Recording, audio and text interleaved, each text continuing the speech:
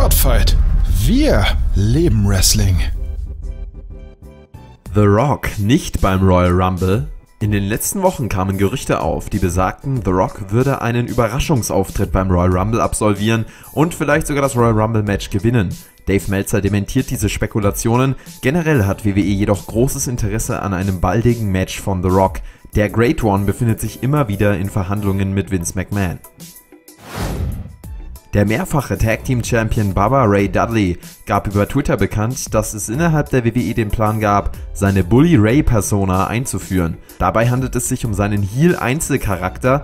Das Gimmick sorgte vor allem bei Impact Wrestling und TNA für einen großen Karriereumschwung für Ray. So sollte das Bully Ray-Gimmick ursprünglich bei der Raw-Ausgabe debütieren, als die Dudley Boys ihren Rücktritt bekannt gaben. Bekanntlich wurde dieser Plan nie umgesetzt. Nun ist Bully Ray bei Ring of Honor unter Vertrag.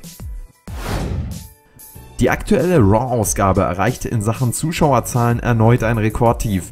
2,194 Millionen Zuschauer schalteten diese Woche bei der Flaggschiff-Show ein. In der Show selbst wurden die niedrigen Zuschauerquoten von Seth Rollins in einer Promo thematisiert.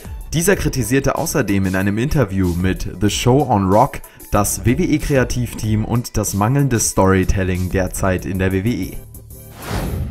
Fox erwartet 3,3 Millionen Zuschauer für SmackDown ab Herbst 2019. Dies berichtet Dave Meltzer. SmackDown bewegt sich allerdings aktuell auf dem Level von 2 Millionen Zuschauern.